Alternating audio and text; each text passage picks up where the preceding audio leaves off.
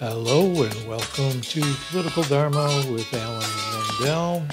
Today's midweek episode is on the topic of politics, spirituality, and this election. I'm going to cover those topics in reverse order, starting with this election, and then moving into spirituality, and then finally politics, and with a few remarks at the end about future episodes of Political Dharma. Of course, this election, I mean the presidential election that I've been covering all year, but not only the presidential election, I also mean the other elections which are being colored by the combating over the presidential election, the division between Republicans and Democrats, between Harris supporters and Trump supporters, the MAGA movement, and those who see themselves as countering the MAGA movement. That is not only part of the presidential election race, it's also spilled over into congressional races and state races and other races as well. And I think it would not be an exaggeration to say that this campaign season has been more than most characterized by a lot of fear and anger. Fear of what could happen as a result of the election, fear of other people and what they may do, and anger towards others who are either on the other side of the divide or who seem not to be taking the right position or the right side in the contest. So a lot of fear and anger, and some of my viewers of previous episodes of Political Dharma have written comments that are They touch my heart about problems they have within their family, divisions regarding this election and all these related issues, and then those who are fearful of what might happen and how they should vote and what their responsibility is. So there's a lot of, this is especially emotionally upsetting election, and I think that's not for reasons that are trivial. I think there are reasons to fear what may come out of it, and plenty of reasons to be angry with the behavior of other people. But what I want to say about those is that even though a lot of folks would say we need to overcome these kinds of fears of each other and anger at each other and bring in more civility to our discussions and find ways to reason together, I think it goes beyond that. And this is part of the way I see it intersecting with spirituality, in that spiritual traditions have also dealt with fear and anger.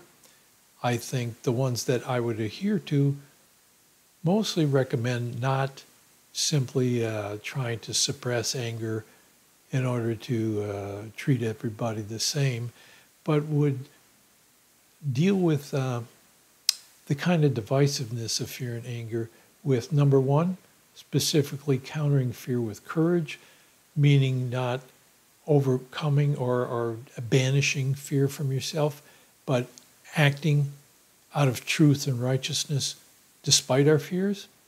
And by truth, I don't mean some particular religious truth. I mean seeking truth, the reality of our situation in life and at this particular moment, seeking that truth as best you're able, and then acting on your perception of the truth, always keeping an open mind to learning more, but being willing to act and speak the truth, to say what you believe is true, and to defend it, and then to listen to the other side in case you're wrong about things, and also to be willing to act on it, to vote in a way that reflects your beliefs and the truth that you see, and to take other actions in regard to that as well. And then the counter to the anger, which is stoked up, I think, sometimes deliberately, often deliberately, same as fear, to divide people. I think this division between people is dangerous for society and dangerous for particular human beings in particular. And the way to overcome that is through what is often in spiritual traditions called love. English doesn't have a very flexible vocabulary of how we feel about other people, but here I don't mean love in a sentimental sense in which you can somehow generate positive feelings towards every human being that you're aware of, because people can have some very annoying and unsavory traits, but what it really means is a regard for the well-being of other people. And the well-being of other people includes not just their ability to access the material resources they need to lead a decent life and support a family, but also their ability to become the best expression of themselves and to themselves find truth and find the desire to seek truth and overcome their fears and overcome their anger with this type of love. So here's the intersection with spirituality and politics, I think, can be useful in addressing these concerns about divisiveness and fear and anger, is understanding how courage can be thought of as a life project larger than politics, but also including politics, to seek out understanding of the role of human beings in the world and our interconnectedness and whatever the truth of our situation is, and then acting on that in a way that brings healing and ends divisiveness and regards the well-being of all, in particular those who are suffering and hurting, because the weakest links in the human net will be those who are currently being harmed by the way we behave and treat other people. So here I've moved from this election into a discussion of spirituality, and I do want to say that I know the word spirituality is ambiguous. It means different things for different people, and a lot of you viewing this may have very different views. What spirituality means to some, it's just woo-woo things, fantasies and delusions about who knows what, life after death, or the presence of a god or gods of some kind, or rigid morality and rigid doctrinal positions in which you think you have to believe a certain thing about history or about the world or human nature, rather than exploring for yourself the truth of these things. You just adopt something that some religious authority gives you. That's not the kind of stuff I would want to say is spirituality. I think spirituality has more to do with this quest for understanding who we are in this, not in the universe, of course, because we exist within this much larger net, but that's pretty tall order to understand all that. But to have a sense of what the meaning of our lives is in relation to other human beings, in relation to our existence here at this particular time and moment in history. So who are you? Who am I fully? That's what it means, coming to know myself more fully and coming to express myself in the world in a way that advances whatever this mysterious project is of the creation of human beings. And I don't mean necessarily the creation at a particular moment in time by a God who, formed man out of the dust of the earth and then split him using his rib or anything like that. I mean, the fact that human beings are here, they weren't here in the remote past, they're here now, and our societies seem to be moving towards something, and we have all these human desires for some kind of world that's better. We feel like we're moving towards something, all that stuff. How do we understand that? How do we relate to other people? How do we see our role as vis-a-vis other people in the societies we live in? I think all that has a spiritual dimension, especially when you add in these aspects of trying to overcome fear and overcome division with love and courage. Of course, the title of the show is Political Dharma, and so that should already convey to you the word Dharma, that I'm trying to bring a spiritual dimension into this. And I haven't talked about that a lot this year, been focusing almost entirely on the presidential election and the alternative independent and minor party candidates who are contesting for the election and their challenges to the two-party system. I've been talking mostly about that. But this has been something in my life that has brought me to politics, is my own spiritual quest, if you want to call it that. I was not raised in a political family, and I, as an adolescent and teenager, did not have any special interest in politics.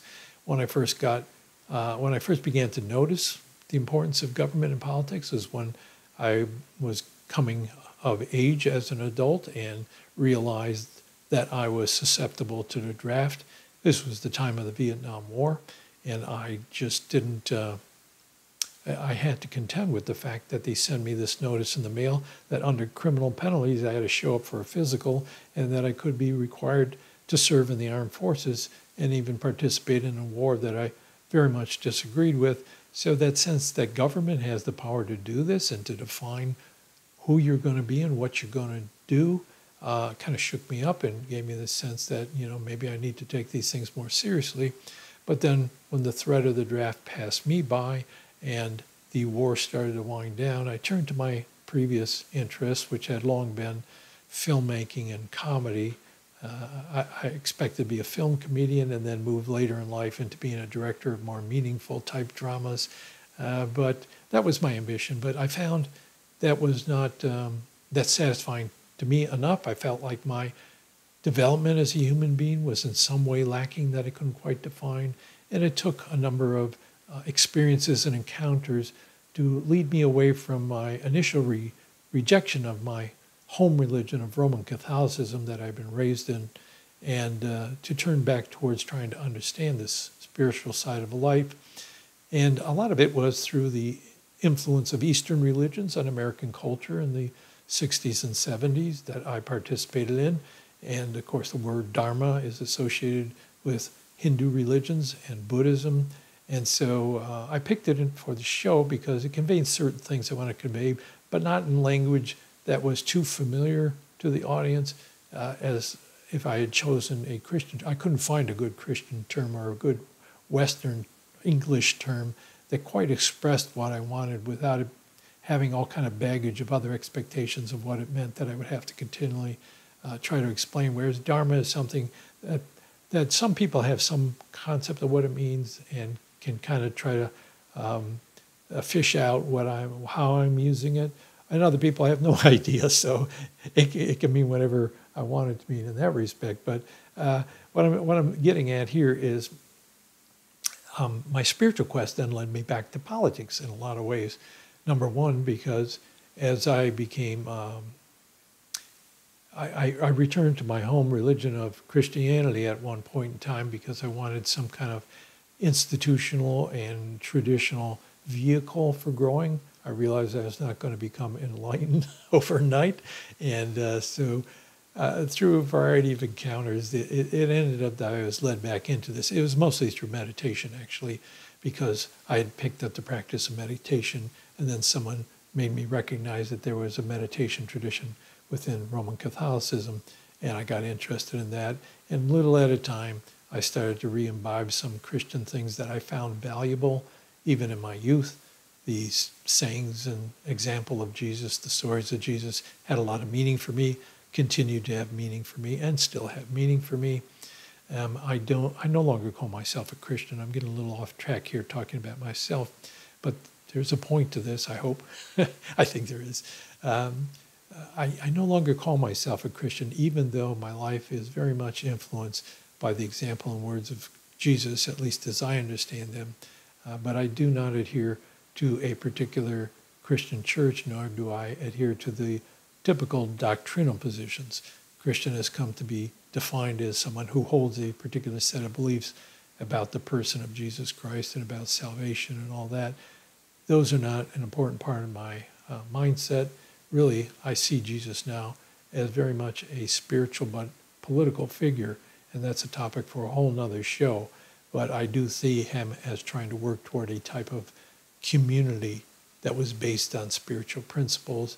And he had the expectation God was going to intervene in history to create this, but at the same time, he was trying to shape a community that exhibited these traits and saw himself as a harbinger of this, and perhaps even a leader of a restored world under a different type of political system governed by God and God's principles. Anyway, long way of saying, I got involved in Christianity, and that led me to the tradition of Christian social justice, and this kind of intersected with what was happening in the 1980s with U.S. military involvement in Latin America and the escalation of the Cold War and buildup of nuclear armed forces again under Ronald Reagan. All that stuff concerned me, given my previous experience, our views on war that came out of the era of Vietnam. And that concerned me, and I was going to a Catholic college and realized there was a lot of Christian traditions that had to do with social justice and anti-militarism and that. So started to move back in a political direction. And my window into this really was Martin Luther King Jr. as a Christian who exhibited a spiritual dimension to his tactics and his understanding of what he was trying to achieve politically. I moved toward understanding him, studied his thinking, studied his actions, and then through that, I got interested in Mohandas Gandhi. I had been aware of Gandhi previously, but it was only after knowing how much of an influence he had on Martin Luther King Jr. that I got more interested in learning more. And today I'm wearing my, if you can make out in that design Gandhi's face, my Gandhi t-shirt, because he's been a very important influence on my thinking about these things. And in fact, I have this picture. It's the same as the picture on my shirt, a little clearer. I've been meaning to put it on the wall behind me over here somewhere, but I haven't yet found the right frame for it in any event. And so my interest in Gandhi also led me to other Christian thinkers like Leo Tolstoy and his giving up of his wealth and privilege in order to create a kind of communal situation with the people who worked on his land, and previous people who influenced Gandhi, and some of them having Christian beliefs and a lot of it coming from his own Hindu tradition. So the broad outlook of both King and Gandhi, and accepting the important elements of many religious traditions that corresponded with their own conception of spirituality, all this shaped my thinking on these things. And my life led me in directions where constantly my spirituality brought me back to political things, and thus the genesis of this show, Political Dharma, because I see it as an expression of my political activism, that I've tried to incorporate my spiritual side of my life, if you want to call it that. I don't think you can really divide these things, into the political side of my life, my political activism. So where was I going with that? Spirituality, that's what I mean by it, is the sense that we have traditions that help us, or try to help us, to develop ourselves more fully and realize our place in the world and our interconnectedness with human beings, and develop ways to fully overcome our own falling short of our own ideals, and inculcate or cultivate our ability to love more fully, to act more courageously, to see truth more clearly. All these things of inner development that intersects with how we behave outwardly and affects the society that we live within. Because politics, now this is getting to the third part, I talked about the election this day and the kind of emotional turmoil that surrounds it, and then I talked about spirituality and a brief encapsulation of my own sense of spirituality and where I'm coming from. And now politics, to me, I think it has to be defined, is people working together in a particular way. We are social beings, as Aristotle said a long time ago, before the time of Jesus.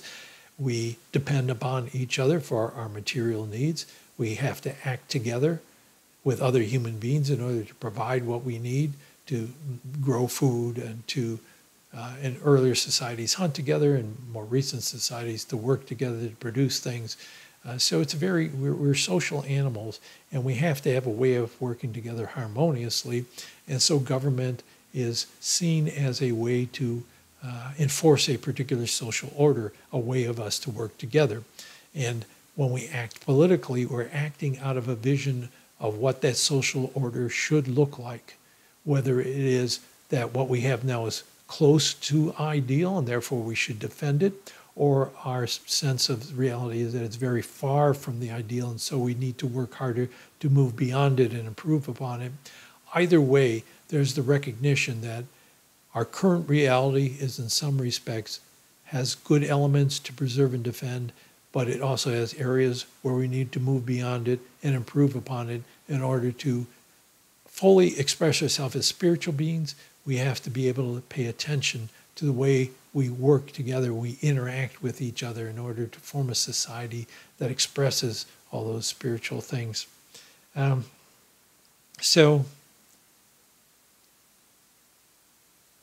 I guess because this is the second time I'm recording this, I'm not sure if I covered everything I wanted to say, but I think that was pretty well. So bringing it around to the beginning again, so if politics is about how we live together and what role government plays in either defending our current reality or trying to alter it, our political activity is involved with how we intersect with government and intersect with other people within our society to move things in one direction or another, defending certain elements of, in my case, American politics and culture, and trying to move them in a better direction in other aspects of American politics and culture. So we're all in the same boat. We're trying to figure out where we're at as a society and move forward toward it. But the important thing I want to say here about King and Gandhi is tactics, political tactics,